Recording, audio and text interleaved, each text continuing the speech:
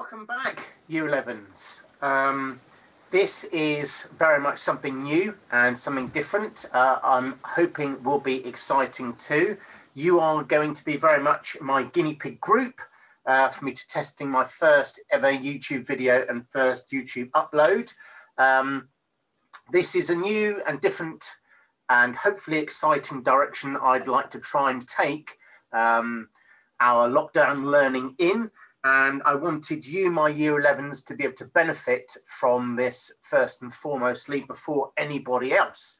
So today's lesson is going to be about Hitler and his consolidation of power over Germany in setting up something known as the police state.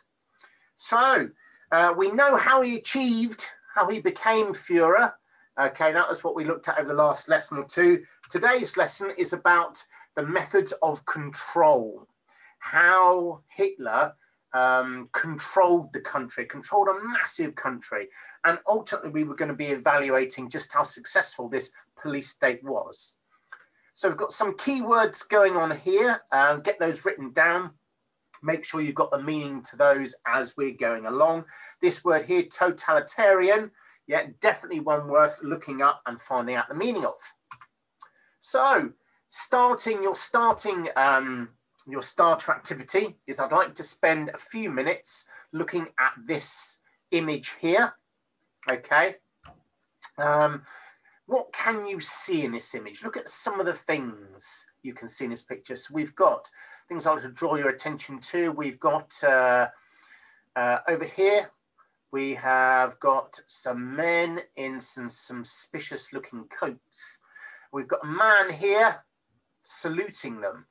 Okay, we've got lots of flags. Oh, we've got a lady there saluting. We've got lots of flags as well. Flags everywhere. Flags, flags, flags hanging off of everything. Okay, this is quite interesting here. Look at this loudspeaker shouting things out. Look, ein Volk, ein Reich, ein Führer. Okay, and we've also got a man down here. What's happening to him? Where's he going? Okay, and what do you think might happen to him when he gets there? So spend a couple of minutes analysing this image and finding out what might be in it. Okay, once you've done that, okay, and by all means pause this video if you need to actually accomplish that. So only spend a few minutes, get ready to move on. So the police state then, one of our keywords is police state. Again, if you're not familiar with this concept, the idea of the police state, definitely Google it, definitely get it looked up, write it down. So if you think about it, Hitler spent a great deal of time and effort, bloodshed, if you like, achieving what he was trying to do, and that was becoming the Führer. The last thing he wanted, once he had achieved becoming the leader of an entire country, the last thing he wanted was anyone to come along and mess it all up. So what he wanted to do is make sure that there was no opposition whatsoever. Okay, the last thing he wanted was an opposition of any kind from people in Nazi Germany. So the aim was to create a totalitarian dictatorship. Okay, totalitarian dictatorship. Again, look these words up, totalitarian and dictator or dictatorship, okay? This would mean that there would be no other parties. He banned any other political parties. The only political party that could exist was the Nazi Party. And in fact, all German citizens had to be party members. Everyone had to be a member of the Nazi Party. So what this would mean is this kind of socialist aspect of the National Socialists would come out. Everybody, the entire country would divert everything all their work, all their effort, all their energy into serving the state, okay? And to providing what the state wanted and what the state needed. And ultimately what Hitler wanted.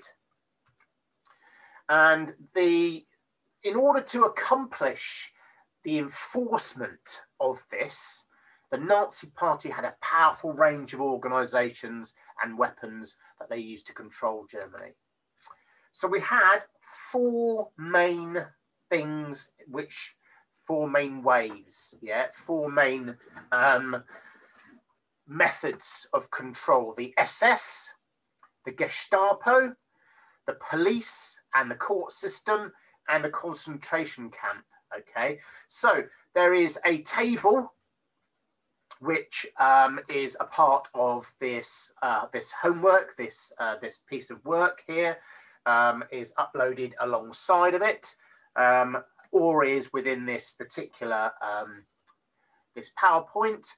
So you've got you need to go back to your textbooks, okay, and you need to find out there are these four all about these four things, and add it into your table. This is a good 10-15 minute task. Should take you a while to accomplish and achieve this, okay.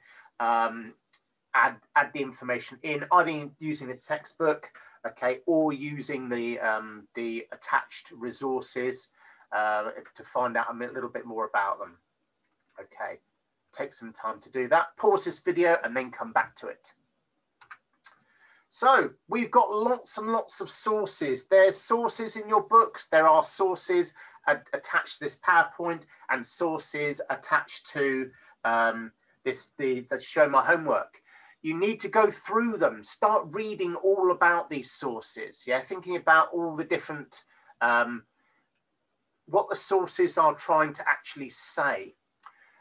When it comes to source work, okay, when it comes to actually using sources, a lot of the time you will be asked about their usefulness. How useful is a source, in telling us this? What does this source tell us? What is the difference between these sources? Okay, all right. So make sure you need to get plenty of practice using the sources, and this is an excellent chance to actually accomplish this. Okay, so read through the sources about the police state attached to this PowerPoint. Okay, and answer the questions. Here is a utility question. Okay, how useful is sources B and C? There's C for you. So how useful are sources B and C for an inquiry into the way in which the Nazi police state affected Germany in 1933? Okay, all right, so use source B and C and your own knowledge of the historical. So remember, how useful, okay? Let me just bring my highlighter up here. How useful? Answer the question, guys and girls. Answer the question. If you don't say how useful, if you just say what is in the source, then you're doing yourself a disservice, You must say, and start off your response with the language from the actual question itself, How useful? I think source B is very useful for an inquiry. And I think this because, let's just take a few minutes to look at this. Look at what's going on. It's a photograph showing the police arresting communists on Hitler's orders. So nature, origin, purpose. Okay, what is the purpose of this? Right, so thinking about the origin, it's from 1933, so it's a primary source. What's its nature and its purpose? Okay, all right. Could it be a piece of propaganda? Highly likely. It's very, very unlikely that this particular photo would have been taken without the permission of these guards. So chances are it is a piece of propaganda. It is it's a primary source. Its origin almost invariably and undoubtedly has come from the party itself. And so what's it trying to say? What's it trying to do? What's it trying to achieve? Okay, don't just explain what's going on, but explain why it's doing what it's doing, how it's doing what it's doing. So what about the police state then? Okay, certainly the Nazi Party would have had us believed at the time, okay, and the propaganda machine of the Nazi Party would like the world to believe that it all worked beautifully, yeah, and it was an ideal utopian state. The irony is, yeah, the actual irony is it was very chaotic and disorganized, okay? A lot of this issue had to do with the fact that Hitler really picked and chose over what he wanted to do, what he wanted to achieve, yeah, what was important to him. He wasn't a particularly hard-working man. He would work hard at what was important to him, what he thought he should be doing, but at the end of the day, yeah, that he picked and chose. So he loved his speaking, by all means. He loved his oratory, his talking to his crowds. He loved the attention that got him, okay? But he didn't like his paperwork. He didn't like making decisions. Yeah, he didn't like essentially doing his job. He didn't like, okay, doing the ordinary, everyday administrative aspect of his role as Führer. Sure, he loved the, you know, how it made him feel. He loved the fact that he was important and the attention it got him, but he didn't like to have to do the work alongside it. So here's source C then. So again, it says source A and source B in these questions at the bottom, but it's irrelevant what actually it's talking about. We're talking about these sources up here, okay? So source C is an incident reporting in the Rhineland, okay? So this is a newspaper.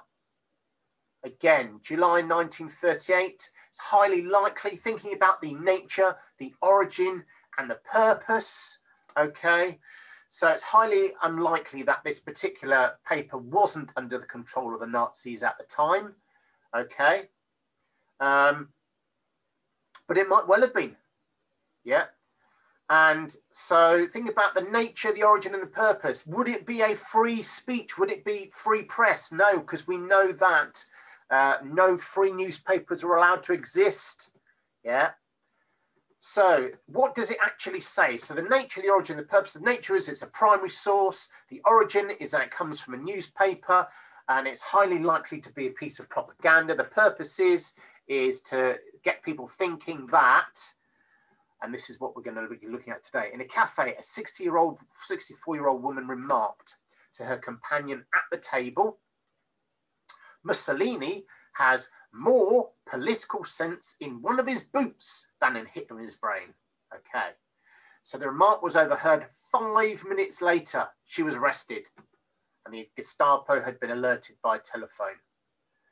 So, all right, what is useful about it? What does it tell us? What doesn't it tell us? What is useful about it? What isn't useful about it? Okay.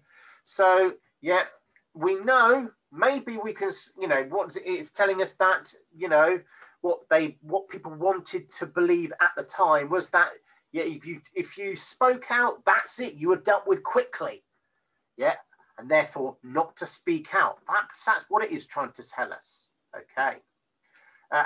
How useful is it into knowing exactly how well the country is run? Not particularly well useful. Okay.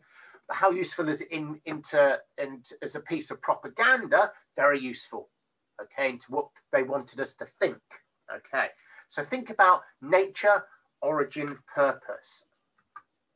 So this is a table you could use, and you know, if you want to actually evaluate any of the sources attached to this particular PowerPoint, okay, or any of the sources that are attached to the resources or in the textbook, draw this little table out. It's great when you are actually answering one of these exam questions, okay, all right, you've got give yourself 4 or 5 minutes to plan this, okay, and draw this out on your piece of paper if it works for you. Think about some of these questions, okay, think about some of this, think about your own knowledge, yeah.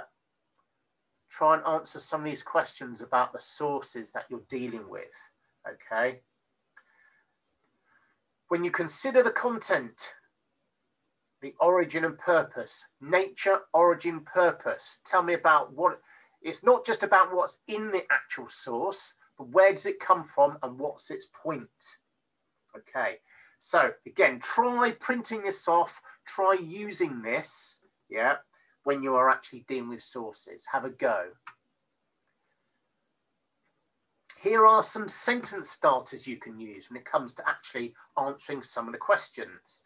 Again, it says source B here, okay, but that will obviously, you will actually replace that with whatever source you are using, okay? And look, the language of the question. Source B is useful because, however, source B also holds some limitations. So how is it useful? How isn't it useful? Okay, don't forget, answer the question. A lot of people fall flat when it comes to doing these questions because they don't answer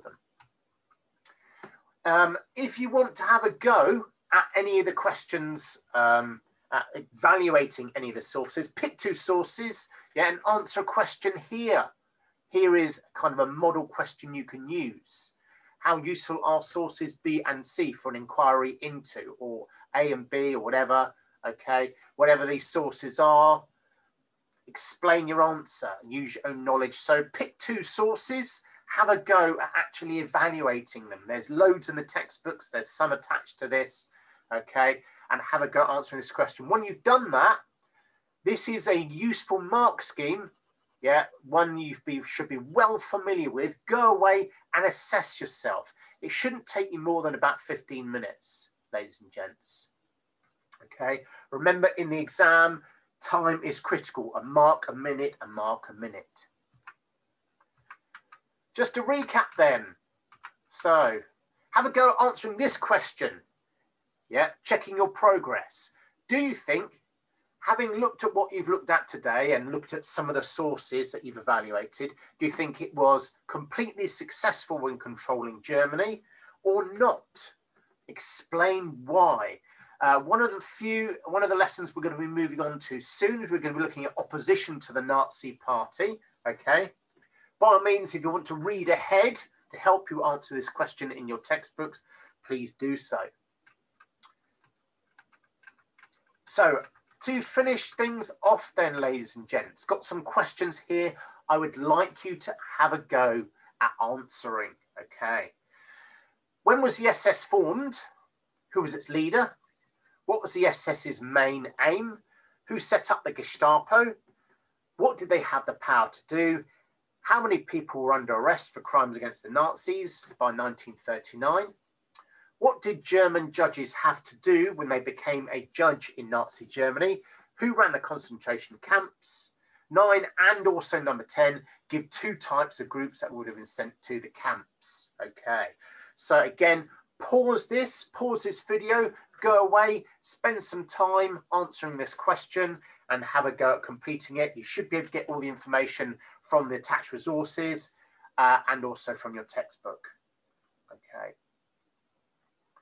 Right, how well did you do? Here is a chance for you to check your questions and how well you've done. If you still haven't done these yet, pause it, go away, answer them, come back and check. Okay, right, are you ready? So, 1925, Heinrich Himmler, destroy opposition, Hermann Goering, all the names coming out now, look. They had the power to arrest citizens and send them into concentration camps. 160,000 people were under arrest for crimes against the Nazis. German judges had to swear an oath of loyalty to Hitler himself. In fact, pretty much everyone did. The people who ran the Nazi concentration camps were the SS and the SA. So these are some of the people that could be expected to be sent to concentration camps if they were caught.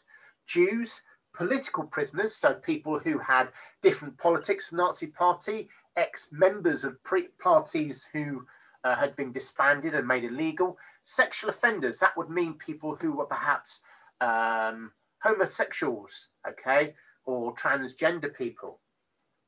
The work shy, i.e. people who just didn't want to work, couldn't be bothered to do their work, okay.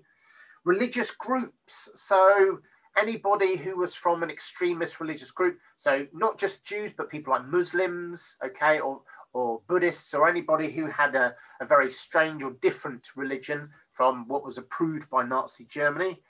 Foreign groups, this could be absolutely anybody, yeah, mostly people from outside the country who could be arrested and accused of being spies. Professional criminals, so if you are kind of one of those people who liked it, whose job was or saw their job as being a criminal, such as a bank robber or something like that, you could find yourself in a concentration camp. Okay, so hopefully, ladies and gents, doing this video via YouTube has been useful to you. I'm hoping that you have found it a little bit more interesting and engaging. I'm going to be doing a series of YouTube videos for all my lessons. You will find them here on this channel. Okay, take care, and thank you very much for helping today. Here is the aforementioned, ladies and gents. This is your aforementioned resources I mentioned previously. Sources for you to use. Okay, you can print these off and evaluate them. Thank you.